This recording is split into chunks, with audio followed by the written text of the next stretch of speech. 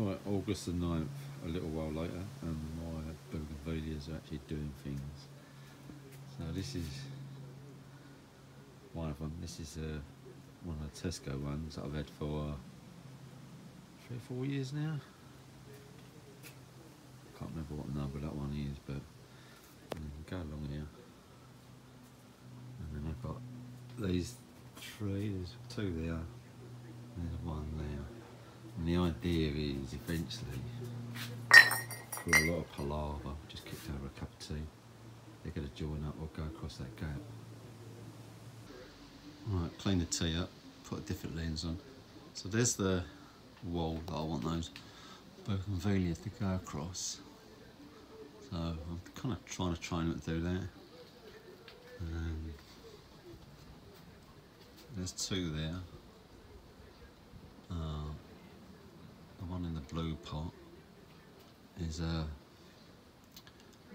Barbara Karst, and this tall skinny one in the black pot, that's a Tesco one as well. This one over here, that one's a Tesco one, that's probably 4 or 5 years old.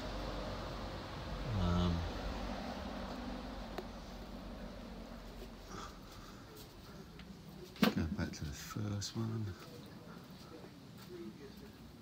Again, that's an older one as well. That's 4 or 5 years old. So, regarding sunlight, now the 2 over the back there on the wall, they don't get sunlight all day long because of that wall.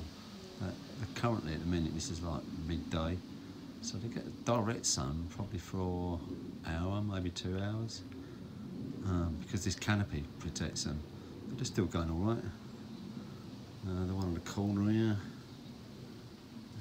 doesn't quite get the sun either, so I don't know if that would make a big significant difference. It doesn't seem to make that much difference, but anyway, that's what they're like on August the 8th at the moment. That's the rest of the stuff. Yeah, there you go. And this is what I feed them with. This is kind of like watching Louise Ahmed's videos, after plant stuff.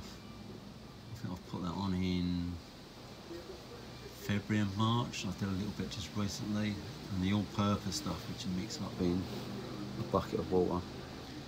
I'll water them with that in. Not that often. In terms of watering, I water them possibly once a month. Give them like 2 litres. Most of that drains through straight away. But yeah, and then I let them dry out. So, well, seems to work.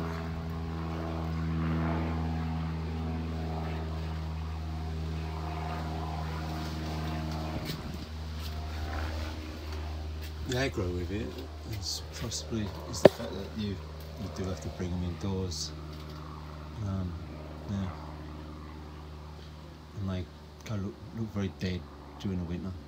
They flower once, I think in January, February, and that's it. But I'll video that as I go along.